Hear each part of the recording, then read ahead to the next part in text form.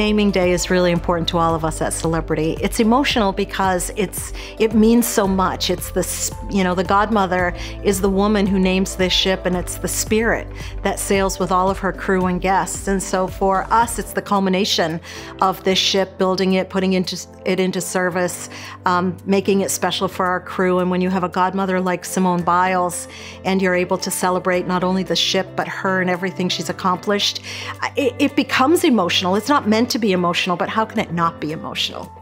Well, firstly, I feel like I'm very humbled. It's just following all of the other females that have been selected as the Godmothers, and I just feel so honored to be in a position that they think of me that highly. But it is so crazy that everybody, even walking around today, everybody's like, oh, Godmother, Godmother. And I'm like, it's just Simone. So it feels really special. But following all the ladies and everything that the ship amplifies means the world.